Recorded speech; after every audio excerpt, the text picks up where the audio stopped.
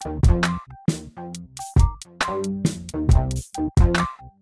here with the Digital Digest, and today I wanted to share my first look at the Sony A7R Mark V. Now, this camera launched at the end of 2022 with a retail price of roughly $3,900 US, body alone. I'll include a link in the description. And this is the most expensive A7R ever made, but of course, as you might expect, it also is the most feature-rich and arguably the best A7R ever made. So, do you need this camera? Well, I can't tell you that. This is the day it arrived. What I can tell you is, at least on paper, what improved. So I've owned every A7R ever made except for this one.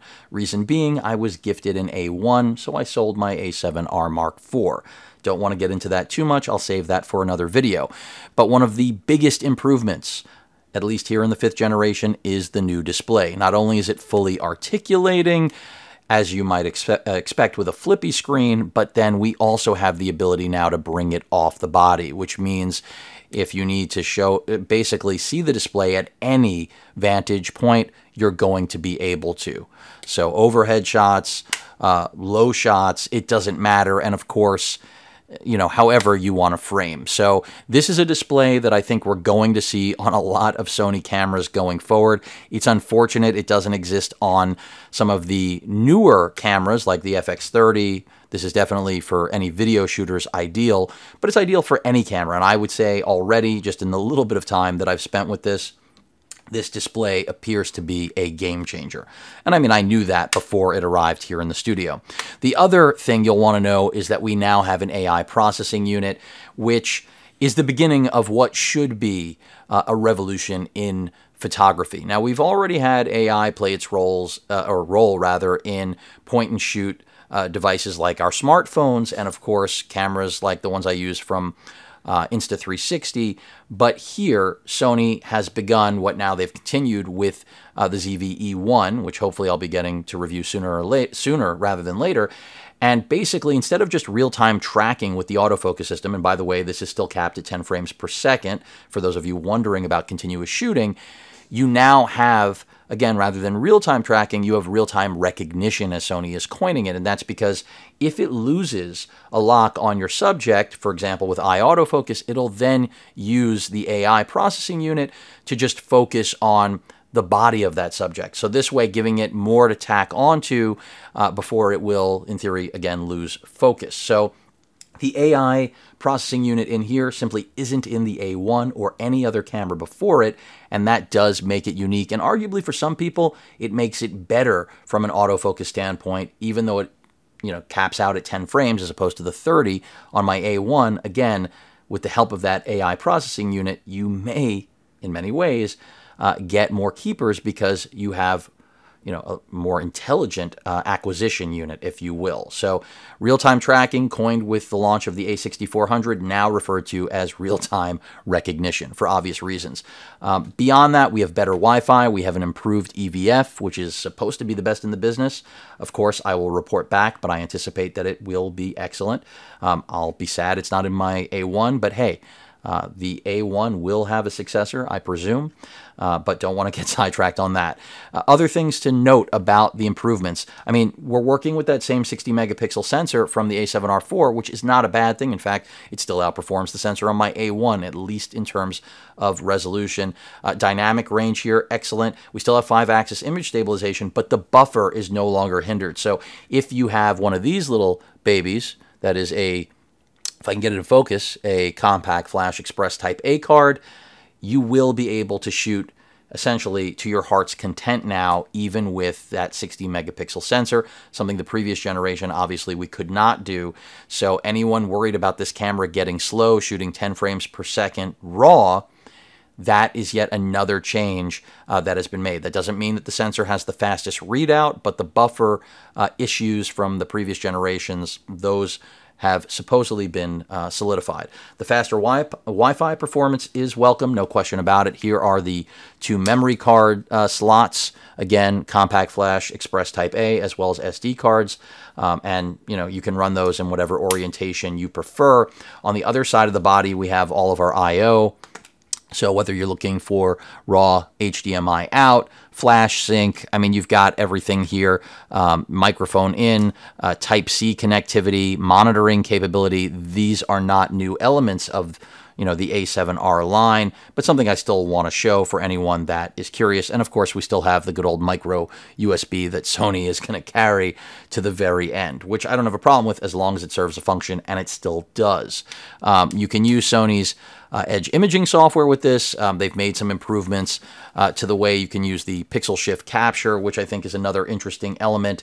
One area that I've heard, majority of criticism comes with the 8K recording. So we have 8K video capability on here, but the rolling shutter on here is terrible. I've seen and heard that it is inferior to the A1, so that's disheartening. Remember, the A1 has that stacked sensor. Again, trying to stay away from comparing, but the overall improvements here between the AI processing unit, the EV, of course, the display being fully articulating, and then we've even got an improvement on the control dial because, as you may have noticed, we actually have a dedicated control to switch into video mode now, which I really like.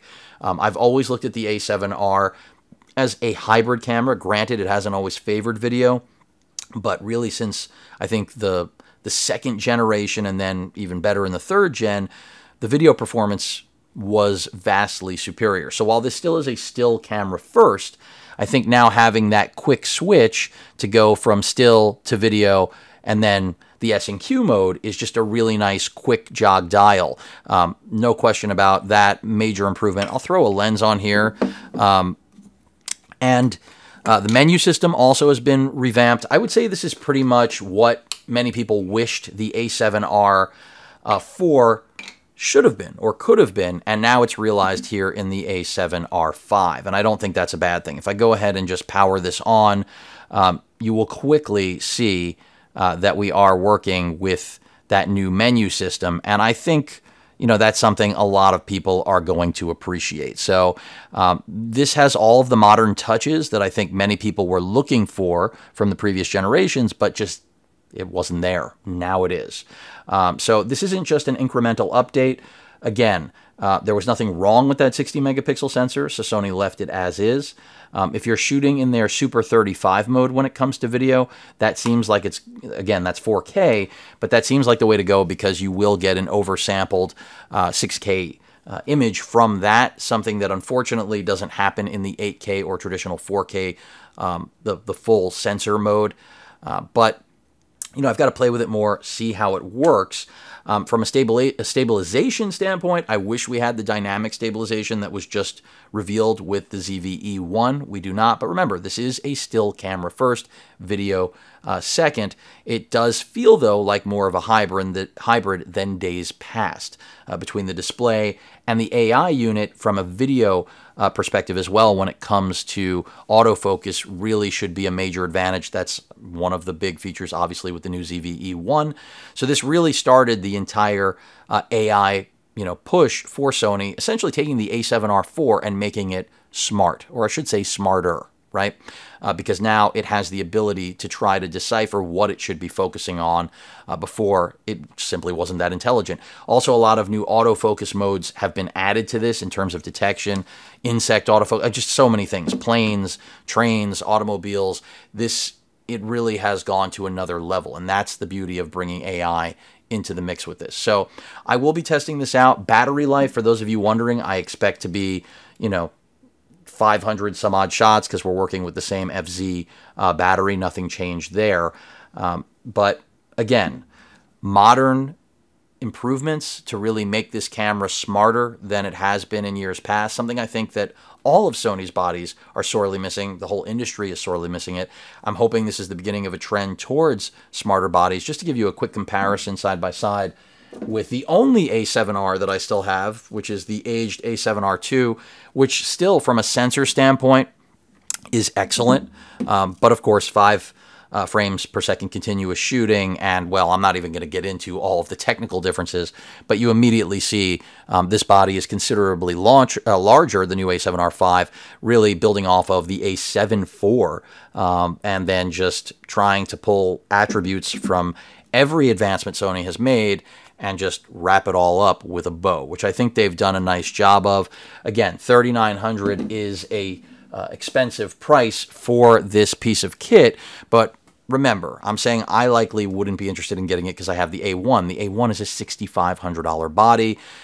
Another thing I will say, if you're coming from the A7R4, you're probably not going to want to run out and get this just because of the EVF, all of these improvements, the AI, and the display. But then again, between the menu system and those elements, improved Wi-Fi, all that stuff, you may want to run out and get it. I'm not going to dismiss it. Also, we finally have the ability, when it comes to compressed RAW, that's another element I'll get into another time. So really, they've addressed so many things to polish and finish the A7R line with this specific body. While it may look and smell a lot like the R4, it has a lot going for it.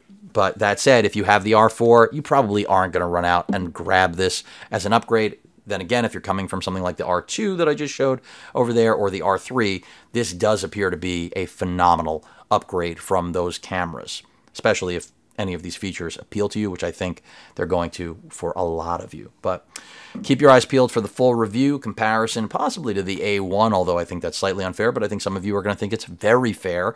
And, of course, I'll have remarks regarding what I personally perceive to be the big differences between this new body and its predecessor, the A7R4, which is still an excellent camera at a much better price now that this body is out there. And I think a lot of you are going to say that's the best feature, is that the A7R4 became a little bit more affordable. Still retailing for $3,200, though, so that's another discussion. 39 versus 32. If you're starting fresh. Any questions or comments, please feel free to post them. Hit that like button. And as usual, please feel free to subscribe and please stay safe. Later.